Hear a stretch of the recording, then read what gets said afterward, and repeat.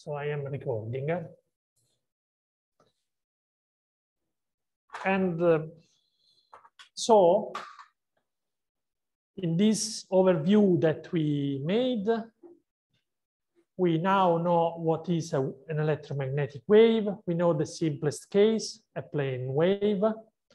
We know what does it happen when light is propagating in a medium. We know what is phase shift, what is the optical path. We recalled all these concepts.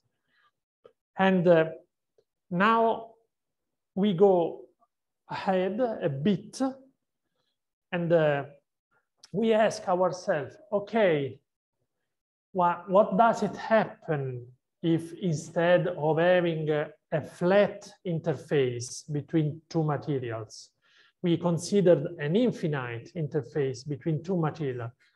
I have got an interface that it is not flat between two materials, okay? Then the things get complicated, okay? We will not do this, even if this is really very interesting in optics, because if you know how to master difficult things, then you have a value, and this is the why Zeiss, Olympus, Nikon, and Canon earn money, because they master optics at a very difficult level, okay? If it will happen to you to work in the field of optics, you will have to say what has happened in the general case. And what is the general case? A wave with a, we can't use this, a wave with a generic wavefront that is getting to a generic interface between two materials and is being distorted to generate a generic wave. Of course, this is a very difficult problem. But nowadays, there is no very difficult problem because fortunately, there are MATLAB, COMSOL, and whatever, and you use numeric solutions for that, okay? But we want to give just some principles that then might be useful in the next description, and we remain in the field of geometrical optics, and we ask ourselves, what is the simplest surface that is separating two media after the case of the flat interface? What is the most simple surface that has a degree of difficulty a bit larger than the flat interface? What comes to your mind? What is the simplest? A curved, but which curvature? A spherical curvature, okay? That is the why in optics, the first optical system that you study is the so-called diopter. And what is a diopter? Think that you have a direction of propagation and think that you have a spherical interface which has got a certain radius of curvature, like this, that is separating two media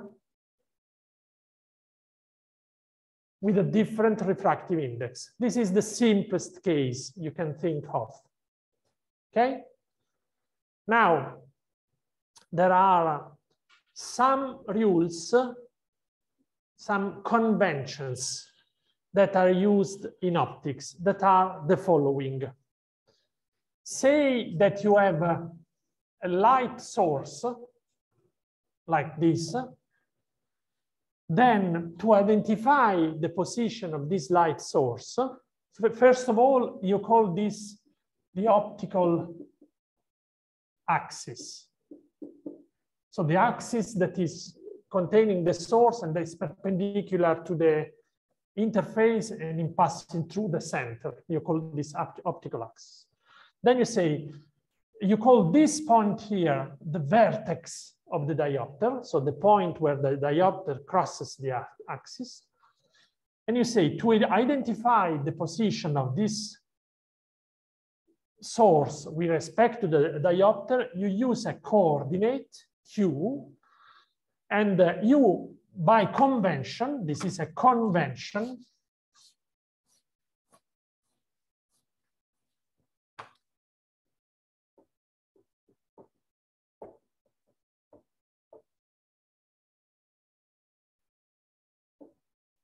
you assume that Q is larger than 0 if S is at the left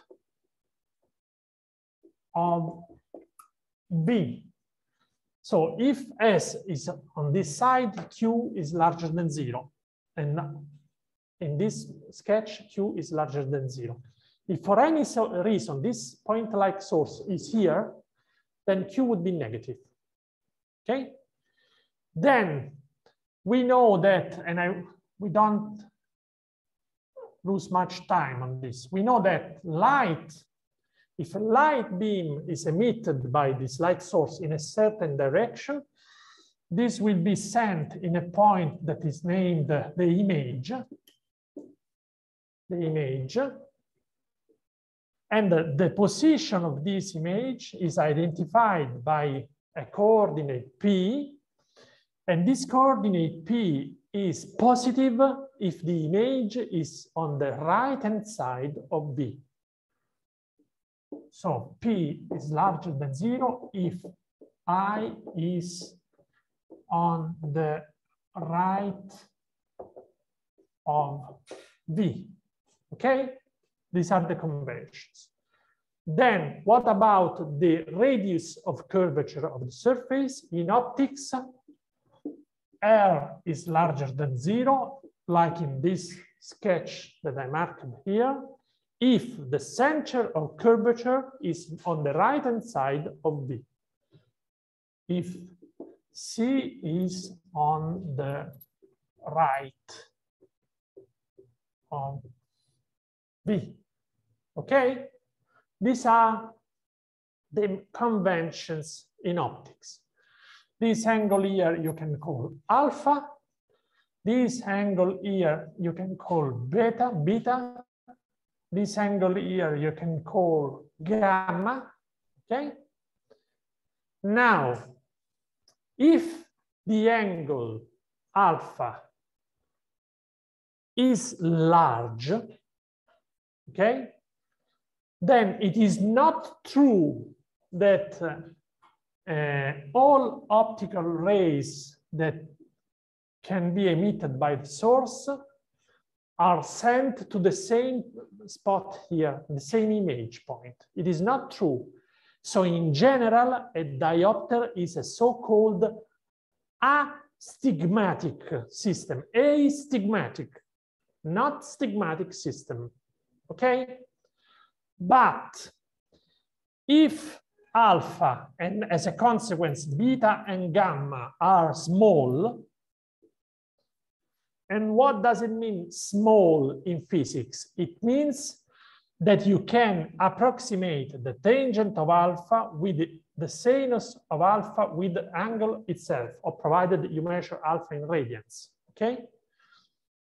Then if you can make this approximation, therefore, if you are in the so-called paraxial approximation, in paraxial approximation, or Gauss, and you see Gauss always comes out. Gauss is always there. No? If you are in this paraxial approximation, so what does it mean paraxial? Para in from Greek and Latin means parallel. So the light beams coming from the source are almost parallel. So this light beam is angularly narrow. Then the system is stigmatic.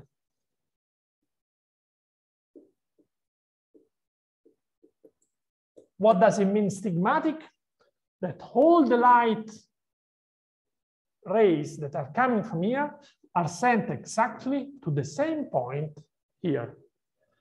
So you have a bijective relation between a source and image. And you can also reverse it.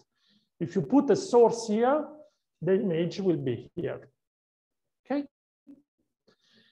Now, under these conditions, if you make this assumption, then you can write an equation that is relating. Let me draw it again.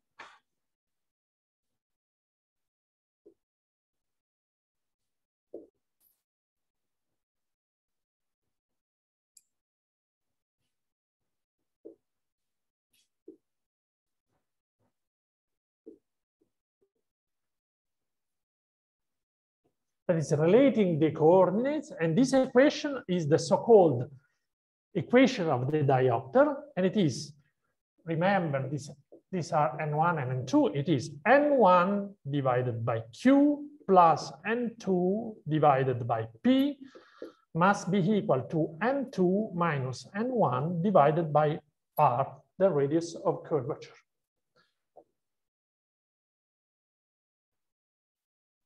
So this is the diopter law that we have to study because it may happen to use it in a test. Okay? So the ratio between the refractive index of the first medium and the coordinate of the source plus the refractive index of the second medium divided by the coordinate of the image must be the difference of the two refractive indices divided by the radius of curvature. Okay? You get this. Okay? Now,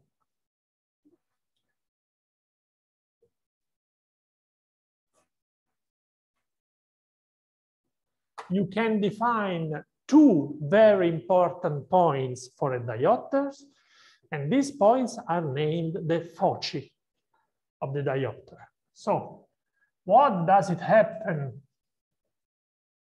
If you have light, think you take the source of light and you bring to infinity.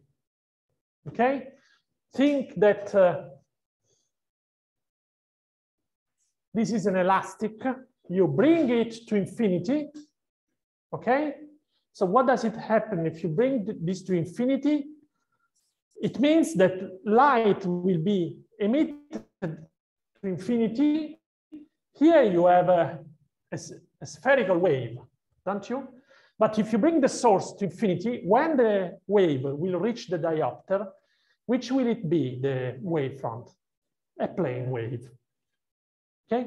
You get a plane wave, and then you ask yourself, if you have then a plane wave that is coming from infinity, where is this plane wave sent? What is the image? And the image is the so-called focus number 1. And how do you find the coordinate F1 of this focus number 1? You simply take this equation and you put here infinity. So if you put here infinity, this is 0.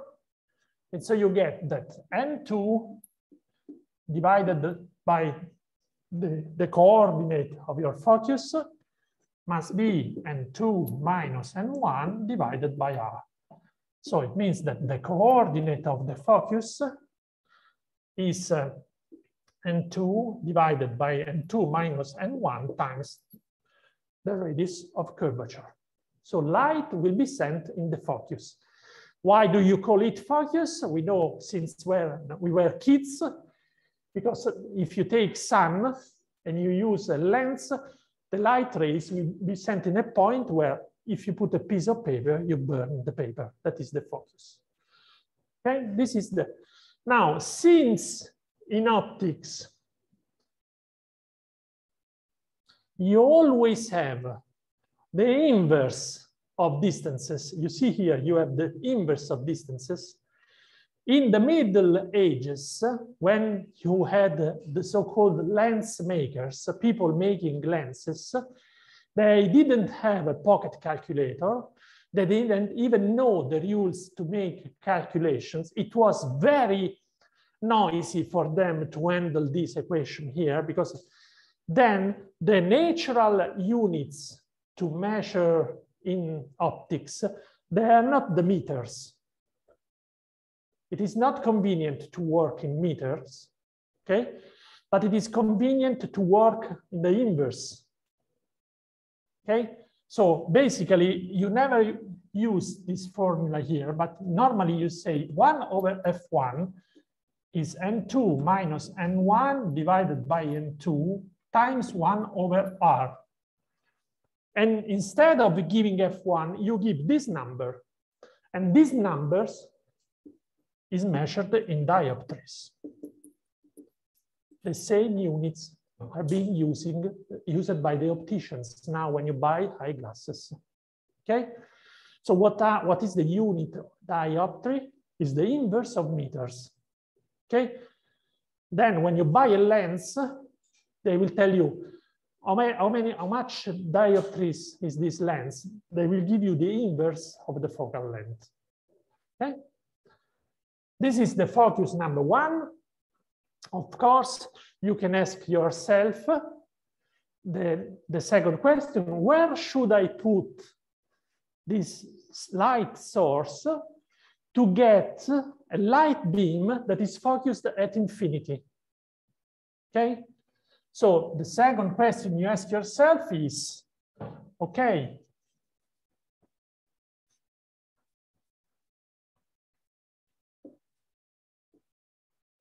where should I put light source to get that the beams that are coming out become flat? That means that they meet at infinity. Okay? This distance here you call F1. This point here you call focus number 2. Okay? And of course, how do you get the focus number 2? You simply put this to 0 and this to F2. And you get the complementary relation. So the focus number 2 is N1 divided N2 minus N1 times R, the radius of curvature. Okay? So these are the two foci of a diopter. Okay? Now, what does it mean? That here you have a spherical wave and the diopter is converting it in a plane wave, okay? In the previous case, you had a plane wave and the diopter was converting it in a spherical wave that then collapses into the image, okay? This is the optics point of view, but how is it explained, this phenomenon, in terms of waves, if you think of it? How can you explain this? For example, if you have a plane wave that is arriving along this direction, based on what we said during previous hours, what is happening when this plane wave gets here? Look, what does it happen? It travels in a medium with refractive index N1. That means that it travels with a speed that is c divided by N1. This is its speed. Okay. Then at a certain point, this wave arrives here. Okay. Now the central part here accesses a second medium. Now say that N2 is larger than N1. Then the speed of propagation V2 is lower than V1. Okay? Then this part of the wavefront accesses this region and slows down. Okay? These parts here continues traveling at B1. So this is slowed down, this is running fastly. So at a certain point when the wavefront is here, for example, the central part traveled slower and the wavefront is bent. Of course, this is true here, but it is true here, this is true here, and so on. So when this flat wavefront gets inside here, at the end, you have a distorted wavefront. Now, if you are not in the paraxial approximation, this wavefront may have a certain shape. But if you restrict to the central region, where the paraxial approximation is valid, then this wavefront here is spherical. And after that, it will collapse to the image. That is a point. Okay? I know I call this the Napoleon effect, but not because of Napoleon. We call it Hannibal also. Hannibal. No? When you had ancient battles between armies, how did you organize your army? Soldiers on feet in the centers and horse riders on the wings.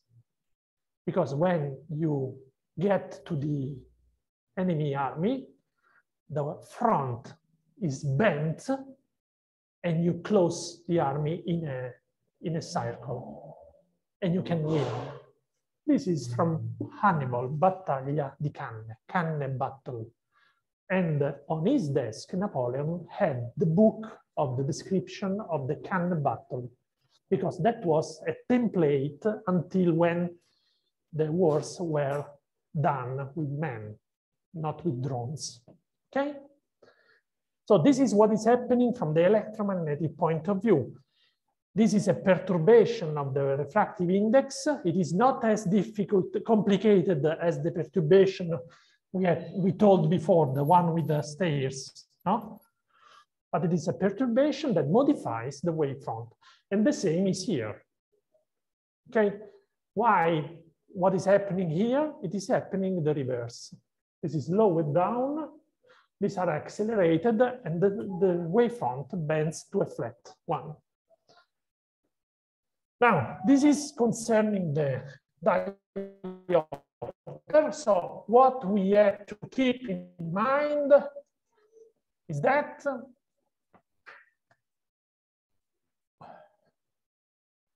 we have this law, N1 divided by Q plus N2 divided by P must be equal to this. This is our Bible or Koran or whatever. Talmud. Okay, this is our law. Be careful, because if R is here, this is positive. Okay, but if R is here, this is negative. So it changes the sign here. Be careful. If N2 is larger than N1, so for example, this is air and this is glass, then N2 minus N1 is larger than 0. But if you have that N2 is less than N1. Professor, the video stopped again. Oh, whoa, just a while.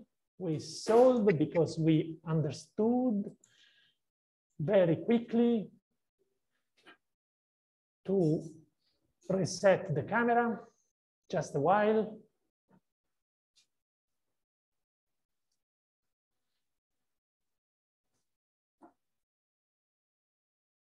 Wait.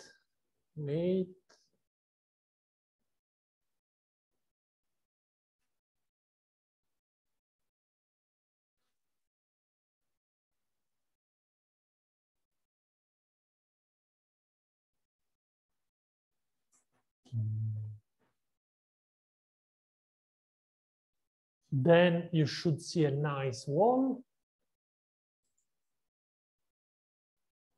Just a while.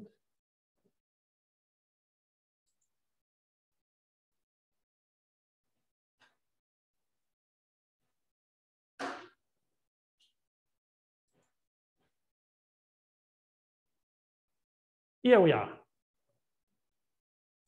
Yes. Okay. Okay. It's okay. And be careful, because in that case, n2 minus n1 is less than 0. Okay. So, for example, that means that if you have a diopter like this, where n2 is larger than n1, and the radius of curvature is larger than 0, then this factor here, n2 minus n1 divided by r, is larger than 0. Okay? So that means that the focus number 1 is here, and the focus number 2 is here. Okay? Because remember the expression of the two foci. The expressions of the two foci, they were, for example, f1, it was, please help me, n2 divided n2 minus n1 times r. And this is larger than 0. It's here, okay? But be careful. If, for example, n2 is less than n1, then this ratio is less than 0. This f1 is here. The focus number 1 is here, and the focus number 2 is here. They are reversed. This is difficult to understand. Okay? What is this situation? For example, this is the situation of light in water, in the sea, that is accessing an air bubble. You're getting inside an air bubble, for example. Okay?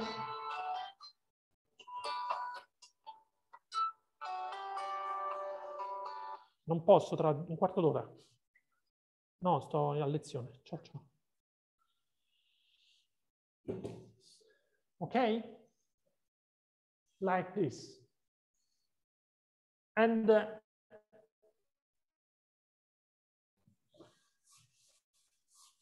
we can use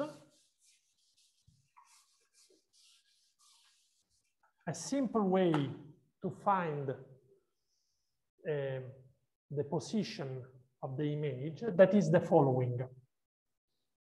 Think, for example, that you have a diopter, and this is the focus number 2. This is the focus number 1. Okay? Then think that you have an object here. I mark the object as an arrow here. It could be something like this, no? But I simply sketch it like this. What does it mean? It is an object. Every point of this object can emit light, okay? Because light from this lamp will hit here the screen, and this light will be diffused. This is light source, light source, light source. I can say like this. And I sketch it like this. And I think, and I say, okay, where is it the image of this object? Then I will do this. I say, okay, light that is coming from infinity as a parallel beam that is passing through the point of this arrow continues. And where is it sent? It's coming from infinity. It is sent to the focus number 1. We'll go here. Okay? Light that is getting to this point along a direction that is exactly pointed at F2, say like this, will continue. I have to bend, we'll continue like this. It is coming from the focus. Where is it sent? It is sent here. Okay?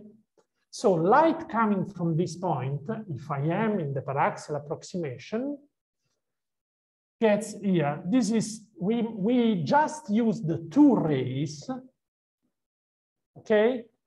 But I know that every ray that is coming from here, in particular also the ray coming from here, is getting here. And remember that here, you have a flat interface between 2 media with different refractive index. So you have refraction with the Snell law here. The design here is not how it should be, but these 2 angles are not the same. This is I and this is T. Okay, but nevertheless, they get here. This distance here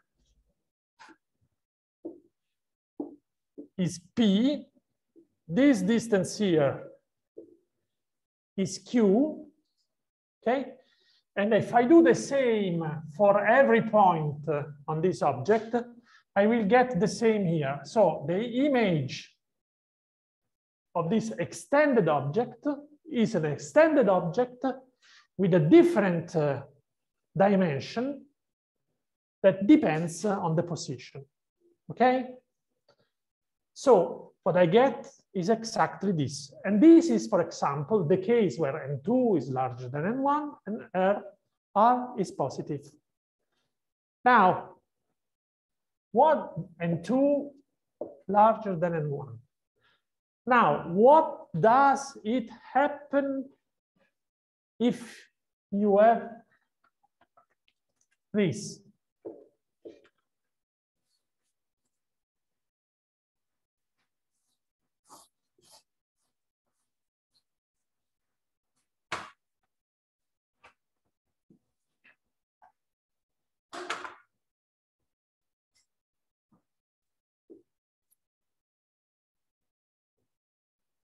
And 2 less than N1. What does it mean? Where is the focus number 1?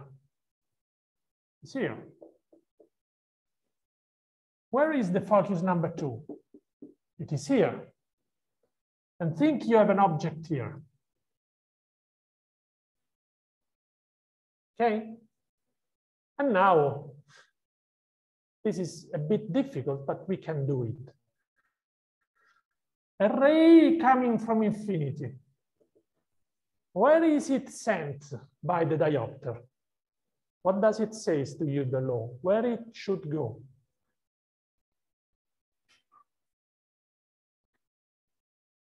To F1. No? But F1 is here. Come on. Reflection is very weak. We are neglecting reflection. No? We are only speaking about what does it happen? It happens what I write it now. Look, you mark this beam, and it means that light coming from here is sent far from the axis as if it comes from here. This is the way you have to think. Okay? Then you write it here. You can. If I put a light source here, okay? So if I have a light beam that is coming here, no, sorry. If I have a light beam that is going to the focus number 2. You remember the example before, we took light going to the focus number 2 that was here. So if it goes here, what is this going to become? Going to become light beam that goes to infinity, because the two foci are inverted. And since I am a monkey, where do I think the light is coming from? Since I am a monkey, I see this ray and I see this ray and I say, okay, they come from the back here. And so the image is here. I think it comes from there. So if I am in a air bubble and I'm here, and I have an object here, I see the object that is closer to me and is smaller. This distance here, Q, is larger than 0, but the coordinate of the image P is less than 0. Okay? And they match to the formula that we gave before. Now, in the previous case, the case we treated before, the image is real. What does it mean that the image is real? If I have an object, light coming from here was sent to a point. So effectively, the beams meet again there. So I can put a piece of paper and burn it. Here, the image is so-called a virtual image, because it is as if the light beams come to here, but they never cross here, because he is doing this, she is doing that, and they do not meet. Okay, so there is no focus, no real meeting of the beams, and the image is virtual. So be careful when you use the diopter law, because depending on the radius of curvature and depending on the refractive indices of the media, the foci can be reversed. And then when you use that, it can give you a completely different behavior. Okay? Now we stop here. And next time we shall discuss the slightly more complicated optical system, that is the optical lens. And once that we have done the optical lens, we are ready for the laboratory. So I would say that next week, on Thursday, we go to the laboratory and we perform experiments on all these parts of the program. Okay? Are there questions? I will send you a specific, I will put on Classroom the instructions that you cannot make mistakes. Okay?